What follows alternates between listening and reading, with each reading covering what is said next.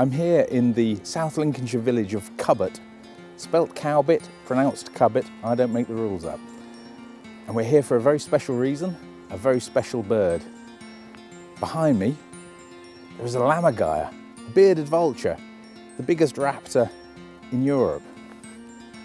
Possibly the first ever in the UK, certainly the second record. Today is the 9th of October, and this bird arrived in the country several months ago. It was seen on the south coast, and then it worked its way up through the Midlands, and then found its home in the Peak District, mainly around Derbyshire and South Yorkshire, around June.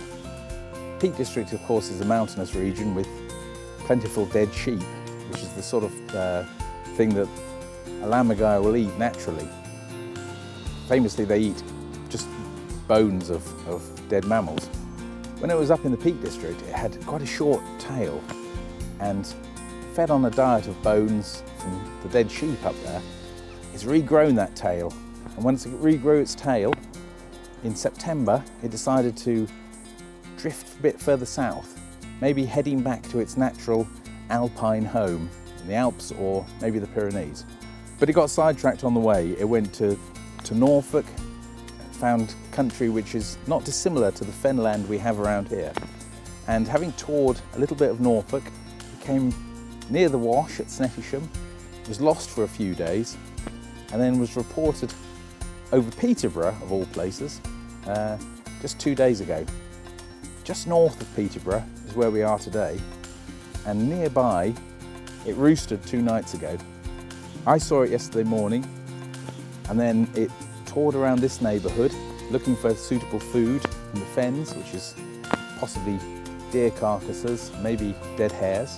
And it found this village of Cubbott, found a tree and rested there for most of the afternoon. Later in the afternoon, it made its way over here, just to the edge of the village, looking north.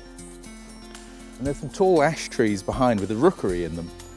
And would you believe it, the bearded vulture decided to roost on one of the nests of the rooks. Luckily, it was still here this morning when I arrived before the sun rose, about 7 o'clock. The crowd had been gathering, and we've been watching as the sun rose. Various rooks and crows have been coming to see him. He's been preening, he's been turning his head to look up at the crows that have come to visit, maybe the odd buzzard. It's looking a lot more alert now, Jake. It is. It's good, it's getting ready, it's going, it's flying. It's gone the wrong way. It's flying the wrong way. Going out to the right. Going back left.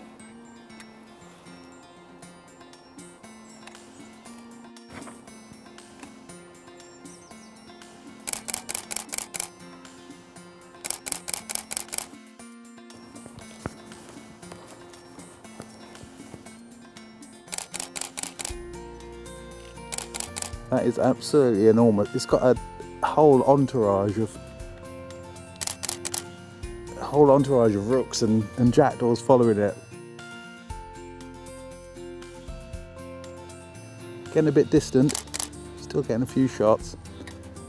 Looks like it's heading out towards the A16, heading east.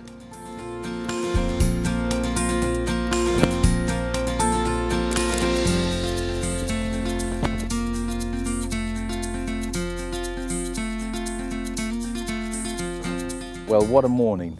What an experience, watching that enormous Lammergeier leave its roost and fly across with its great entourage of corvids.